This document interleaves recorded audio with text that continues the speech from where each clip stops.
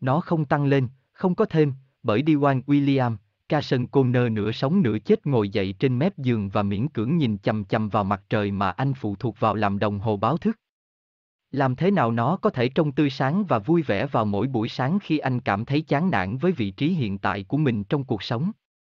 Ở tuổi 28, anh vẫn sống ở nhà với cha mẹ mình. Đó không phải là vấn đề. Một ngôi nhà của riêng anh dường như là quá nhiều trách nhiệm. Anh ấy vẫn gặp ác mộng về trách nhiệm của một con chó con mà cha anh ấy đã dành cho anh ấy khi còn là một cậu bé. Xin lỗi tối đa bất cứ nơi nào bạn đã chạy đến, anh có một cô bạn gái xinh đẹp nhất mà bất cứ ai từng để mắt tới. Một thiên thần có bằng y tá mà người ta mong muốn nhất trong đời là Cason. Đó không phải là vấn đề. Vấn đề là công việc của anh ta. Lãnh đạm như lúc còn sống, ông đã sở hữu khả năng toán học thiên văn và muốn chúng nếu không muốn nâng ông lên tầm vóc của Einstein hoặc Pythagoras thì ít nhất cũng phải giúp ông nổi tiếng một chút trước khi ông tan biến vào lịch sử. Anh loạng choạng vào bếp sau khi chuẩn bị xong việc, buổi sáng, mẹ, cha, được rồi Plato có phải mặt trời không hoàn hảo bị bẻ cong một lần nữa không? Cha không ngoan hơn cha nhiều tuổi, thật kỳ lạ làm sao tôi và những con vật nuôi trong trang trại ngu ngốc cũ kỹ của tôi có thể thức dậy và làm việc nhà bằng cùng một mặt số. Thật kinh ngạc khi một bậc thầy về số bằng cách nào đó lại để số 6 và 2 số không trượt qua anh ta vào mỗi buổi sáng. Điều gì đó không thêm vào lên, em yêu đừng chọn Case nữa, anh ấy đã đến muộn rồi. Đủ muộn rồi, cảm ơn mẹ đã không cọ sát vào, không có vấn đề gì Rip Van Winkler. Của bạn đây, Case cầm lấy chiếc bánh mì mẹ anh đã chuẩn bị và đi đến văn phòng. Việc lái xe đã cho anh ta thời gian để suy nghĩ về nơi anh ta đang ở trong cuộc sống, hư không, và cách anh ấy bắt đầu, không nghi ngờ gì nữa, nó bắt đầu trong lớp toán của cô Ferguson ở lớp 4. Đôi lông mày cong và đôi mắt phóng tia laser của cô ấy đủ sức đánh gục bất kỳ tâm trí trẻ vị thành niên nào đang lượn lờ trên sân chơi bên ngoài. Anh ta nhớ rất rõ cuộc đụng độ đầu tiên của mình với các cường quốc. Đó là sau khi cô Ferguson chấm và trả lời sai trong bài kiểm tra của mình, cô Ferguson, câu trả lời của tôi là đúng. Anh ấy chỉ vào dấu X trên tờ giấy của mình với vẻ mặt cau có, bà Ferguson rút tờ trả lời của mình ra. Xem ở đây Cason. Câu trả lời của bạn cho 11 không khớp với phiếu trả lời. Tôi không biết chuyện đó. Tôi chỉ biết rằng bạn đã nói với tôi những con số không nói dối, bình tĩnh. Hãy để tôi giải quyết vấn đề xem câu trả lời của bạn sai ở đâu, cô không mất nhiều thời gian để thấy câu trả lời của Case là đúng, lỗi nằm trong phiếu trả lời. Sự bối rối nhẹ và công việc sửa chữa những sai lầm khác và nụ cười của tôi là đúng, đã không đặt anh ta gần và thân yêu với trái tim của cô Ferguson. Đó là cơ hội thất bại duy nhất để giành chiến thắng trước Case bởi vì anh ấy chưa bao giờ bỏ lỡ một bài toán nào khác trong suốt thời gian học trung học. Khi ông tốt nghiệp, bà Ferguson đã ở đó và tự hào hơn bất kỳ ai khác về thành tích của mình. Điểm thi ấn tượng của anh ấy đến nỗi họ đã giúp anh ấy được học bổng toàn phần MIT. Đây là một con vật hoàn toàn khác đối với cậu bé thị trấn nhỏ này. Các lớp học thật dễ dàng như mọi khi họ đã làm với uy toán học này. Nhưng về mặt xã hội, anh ta là một miếng thịt không qua đào tạo bị ném trong hang sư tử khi tầng lớp thượng lưu tự cao tự đại tấn công bất kỳ ai dám thể hiện trí thông minh khi có sự hiện diện của những người phụ nữ quý tộc này. Case được mời tham dự một bữa tiệc quan hệ phụ nữ và một người Philip Morganfin của thương hiệu thực phẩm Morganfin đã tỏ ra không thích anh ta và trí thông minh của anh ta. Anh ta nở một nụ cười giả tạo đẹp nhất của mình và làm cho Case xấu hổ trước mặt mọi người. Xin chào người bạn phải không Cason Connor? Bạn là một người đàn ông của những con số. Một Einstein bình thường trong quá trình tạo ra, và bạn không phải là Philip Morganfin tiện đã được thực hiện, nghe có vẻ như bạn hơi ghen tị. Tôi có thể nhìn vào quần áo của bạn và nói rằng bạn không mặc quần áo để thành công. Làm thế nào bạn có thể trang trải học phí để đến đây, bạn thông minh hơn những gì tôi ghi công cho bạn. Tôi ghen tị. Được sống lâu như bạn có và chưa đạt được điều gì đáng kinh ngạc trong đời tại sao điều đó thật tuyệt vời. Hãy nói cho tôi biết bạn đã kiếm được bao nhiêu phần trăm trong số tài sản Morganfin đó. Philip bắt đầu đỏ như quả ớt, tôi chấp nhận sự im lặng mà bạn đã không đóng góp một chút gì vào sự giàu có mà bạn đang khoe khoang. Philip tôi đến đây với học bổng toàn phần, rất tiếc, hãy đoán rằng điều đó khiến tôi trở thành chàng trai thông minh trong phòng. Và nếu bạn định cưỡi ngựa của tôi, hãy tham gia chuyến đi làm nhiệm vụ này, bạn có thể là người thông minh của tôi. Và chỉ với một khoản phí nhỏ, tôi có thể giúp bạn thổi bay hàng triệu đô la mà cha mẹ bạn đang bực mình vì kinh nghiệm học đại học của bạn. Chúa ơi, Philly, bạn đang bắt đầu có một vẻ đẹp rực rỡ. Đó là màu hồng tức giận. Mọi người đều cười khúc khích với Philip, và nụ cười nhếch mép của anh ta bắt đầu lướt qua những người bên kia, vẫn chưa muộn để làm nên điều gì đó của cuộc đời mình. Có lẽ bạn có thể tìm thấy một trường cao đẳng cộng đồng phi lợi nhuận đang thực hiện chuyến đi thực tế đến Congo để nghiên cứu thói quen của ký sinh trùng. Phát hiện có thể giúp bạn hiểu rõ hơn về con người thật của mình.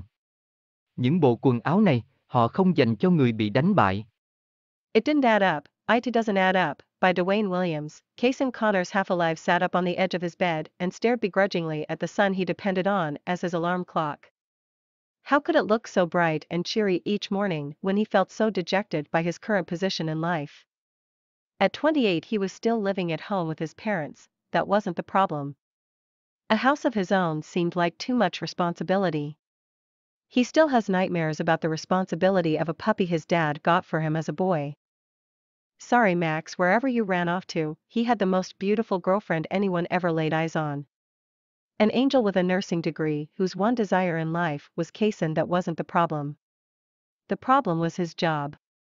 As nonchalant as he was about life, he did possess astronomical mathematical abilities and wanted them, if not to raise him to the stature of Einstein or Pythagoras, at least gain him some degree of notoriety before he dissolved into history. He staggered into the kitchen after getting ready for work. Morning Mom, Dad. Okay, Plato was the imperfect sun-bent dial at fault again. You're wise beyond my years, Dad. Mighty strange how me and my old dumb farm animals can manage to get up and to our chores by the same dial. It is befuddling how a numbers master somehow let a 6 and 2 zeros slip by him every morning. Something doesn't add up. Honey, stop picking on Case, he's already late enough. Thank Mom for not rubbing it in. No problem, Rip Van Winkle. Here you go. Case took the sandwiches his mother prepared and headed for the office. The drive gave him time to think of where he was in life, nowhere, and how he got his start. Without a doubt it started in Ms. Ferguson's math class in the 4th grade. Her bent eyebrows and laser beam projecting eyes was enough to zap any juvenile mind meandering across the playground outside. He remembers vividly his first clash with the powers that be. It was after Miss Ferguson marked an answer wrong on his test paper. Miss Ferguson, my answer is right. He pointed to the X on his paper with a frown on his face. Miss Ferguson pulled out her answer sheet. See here, Carson. Your answer for 11 doesn't match the answer sheet. I don't know about that. I just know that you told me the numbers don't lie. Calm down. Let me work the problem to see where your answer is wrong. It didn't take her long to see Case's answer was right. The mistake was in the answer sheet. The slight embarrassment and extra work of correcting other mistakes and that little I'm right smile didn't place him near and dear to Miss Ferguson's heart.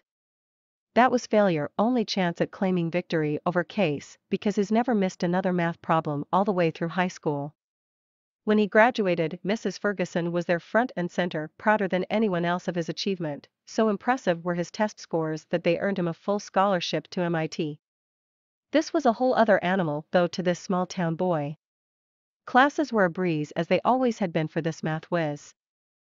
But socially, he was an untrained piece of meat thrown in a lion's den as the egotistical elite attacked any who dared show intelligence in the presence of these aristocratic anuses. Case was invited to a fraternity party, and one Philip Morgansfield of the Morgansfield food brand took a particular dislike to him and his intelligence. He put on his best fake smile and set out to embarrass Case in front of everyone. Hello friend, aren't you Carson Connors? You're the numbers guy. A regular Einstein in the making. And aren't you Philip Morgansfield? Money already made? Sounds like you're a little jealous.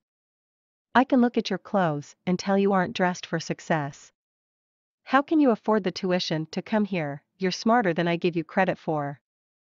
I am jealous.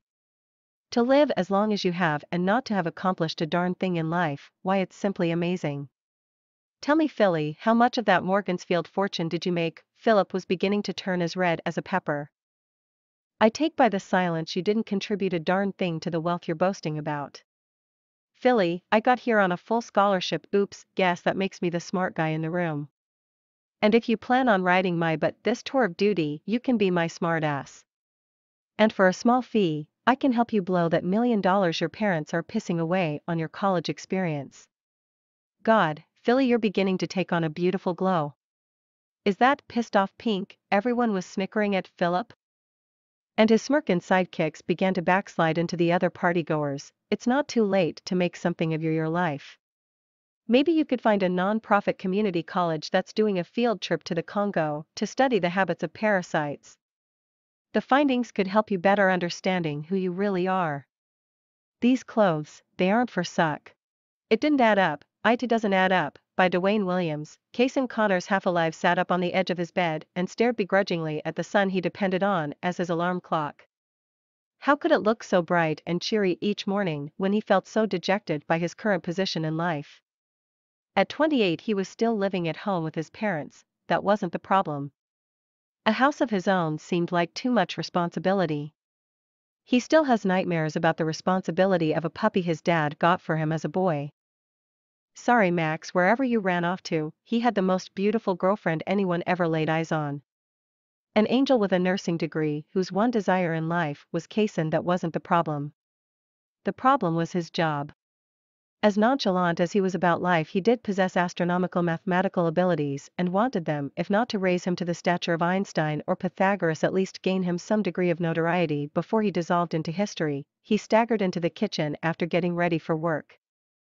Morning Mom, Dad. Okay, Plato was the imperfect sun-bent dial at fault again. You're wise beyond my years, Dad. Mighty strange how me and my old dumb farm animals can manage to get up and to our chores by the same dial. It is befuddling how a numbers master somehow let a 6 and 2 zeros slip by him every morning. Something doesn't add up. Honey, stop picking on Case, he's already late enough. Thank Mom for not rubbing it in. No problem, Rip Van Winkle. Here you go. Case took the sandwiches his mother prepared and headed for the office. The drive gave him time to think of where he was in life, nowhere, and how he got his start. Without a doubt it started in Ms. Ferguson's math class in the 4th grade. Her bent eyebrows and laser beam projecting eyes was enough to zap any juvenile mind meandering across the playground outside. He remembers vividly his first clash with the powers that be. It was after Miss Ferguson marked an answer wrong on his test paper. Miss Ferguson, my answer is right. He pointed to the X on his paper with a frown on his face. Miss Ferguson pulled out her answer sheet. See here, Carson. Your answer for 11 doesn't match the answer sheet. I don't know about that. I just know that you told me the numbers don't lie. Calm down. Let me work the problem to see where your answer is wrong. It didn't take her long to see Case's answer was right. The mistake was in the answer sheet. The slight embarrassment and extra work of correcting other mistakes and that little I'm right smile didn't place him near and dear to Miss Ferguson's heart. That was failure, only chance at claiming victory over Case, because he's never missed another math problem all the way through high school. When he graduated, Mrs. Ferguson was there front and center, prouder than anyone else of his achievement. So impressive were his test scores that they earned him a full scholarship to MIT. This was a whole other animal, though, to this small-town boy. Classes were a breeze, as they always had been for this math whiz. But socially, he was an untrained piece of meat thrown in a lion's den as the egotistical elite attacked any who dared show intelligence in the presence of these aristocratic anuses. Case was invited to a fraternity party, and one Philip Morgansfield of the Morgansfield food brand took a particular dislike to him and his intelligence.